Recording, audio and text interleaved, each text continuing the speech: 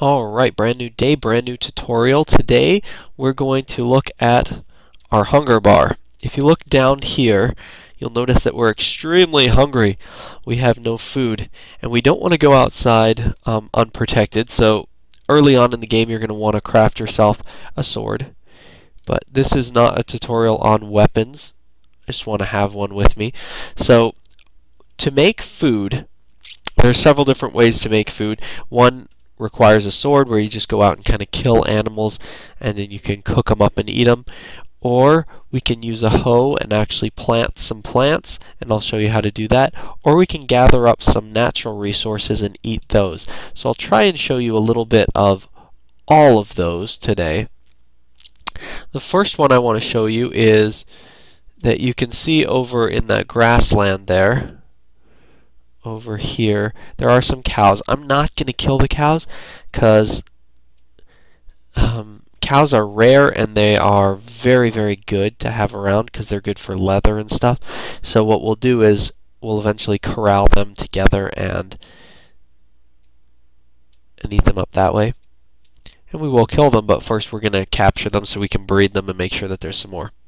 What we're going to do is we're going to try and gather some seeds. Oh, there, did you see the seeds pop out of that one?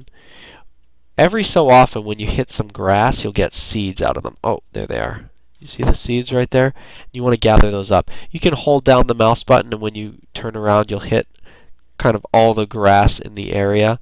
We want to get as many seeds as we can here, and this is a great grass area to gather up a bunch of seeds. Now the grass will not grow back, so you want to use your seeds wisely. But if we make a garden, gardens, when we harvest the wheat, will actually produce seeds again. So we'll have lots of seeds. Alright, 10, 11, that's good. Now, to plant wheat, I have the hoe with me. What you need to do is find a plot of grass or dirt that is pretty close to water. It doesn't need to be right against the water. Some plants need to be next to the water, but this does not. And you just take the hoe. Alright, and sorry, you grab the hoe and then you will right click, and that kind of clears an area. Like I said, it doesn't have to be right next to there. You'll see the soil getting moist, which is really good. And then you take your seeds, and again, whoops, you right mouse click and you'll plant your seeds. This will grow into wheat, and we can use wheat for making bread. We can also use wheat for attracting animals like the cows, that we want to attract them and get them kind of caught in a pen so that we can breed them and kill them when we want. So we have room for one more seed, but we don't need necessarily to plant all of that area. Anyway, so that is a small wheat patch. Now, what I did for this tutorial was that I actually planted one earlier, and you can see it over here. You don't want to walk on your wheat patch because you will kill your plants, but I planted a nice kind of little patch of it here so you can see what it'll look like as it progresses. So that's the initial seeds are what we planted, then they get a little bigger, a little bigger. This one here is almost ready to harvest. It'll have black dots at the top when it's ready to harvest, and I'll show you how to do that. You just basically left mouse click on it when it's ready. But there is some wheat kind of in a patch that's a little bit farther along.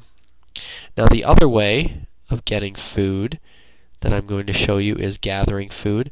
We're fortunate enough, I did some exploring, to have right around the corner a ready supply of food, a food source that's basically already ready to go. Here we go. And that is mushrooms. Look at that. Yum, yum, yum, yum, yum. Now, to get food out of these mushrooms, you need to have both types of mushrooms.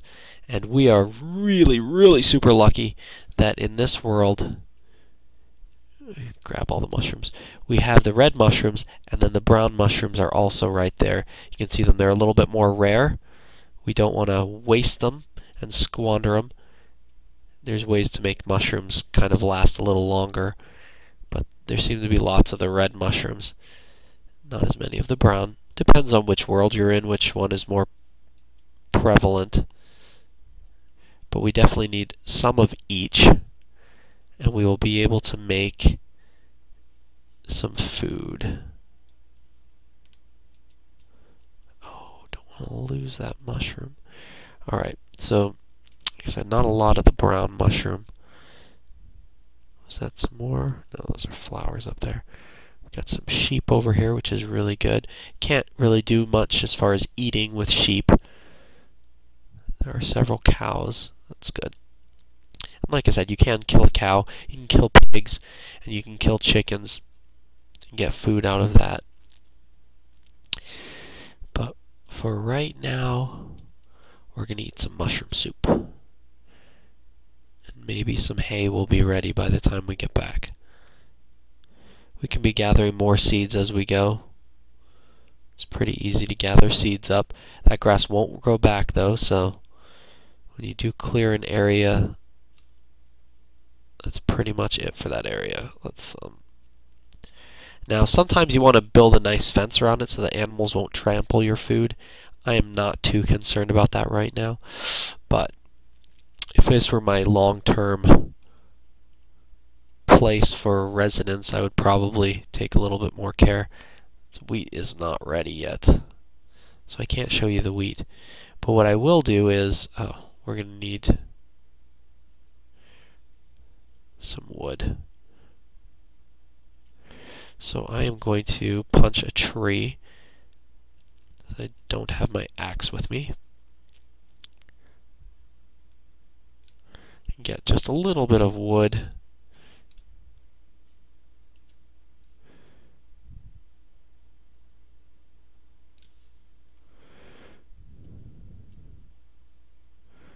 I'm hoping by the end of this tutorial that wheat will have grown up, so it can give us a little bit, show us what we can do with wheat. You actually need 3 pieces of wheat to be able to build anything that you can work with. Alright, so we've created some wood, and what you can do with wood is you can make a bowl like that. Okay, that'll make 4 bowls. And if you put mushrooms, both types of mushrooms, in a bowl, it doesn't matter which order you put them in or where you put them in the crafting table. You could actually even do that in your personal inventory crafting table. You will get some mushroom stew. Now, I don't want to use the last mushroom. I want to keep at least one of the brown mushrooms. But to eat that, you'll put it in your hand, and then you just hold the right mouse button. Boom, and you see a lot of your food has been replenished. Not all of it has been replenished, which is too bad, because if your hearts start going down, they don't regenerate unless you have a full stomach. So we might just have to go kill a cow. There are quite a few of them around. Just bite the bullet. I don't like killing innocent animals, but goodbye. Okay, just killed him. I got some steak. Now I can eat the steak raw. That will give me a little bit of energy back, but I want more energy from that beef, so I'm going to actually cook it. This is a good thing for you to have. Let's see. I'm just going to grab some cobblestone. I've been digging some other cobblestone. So you can mine your own cobblestone, but you need 9 pieces of it, and I don't know that we have the time to demonstrate that. So there's our furnace. And you can put your furnace pretty much anywhere. I'm just going to put it here so it's out of the way. And your furnace will cook the raw beef, and you can put anything here for a fuel source.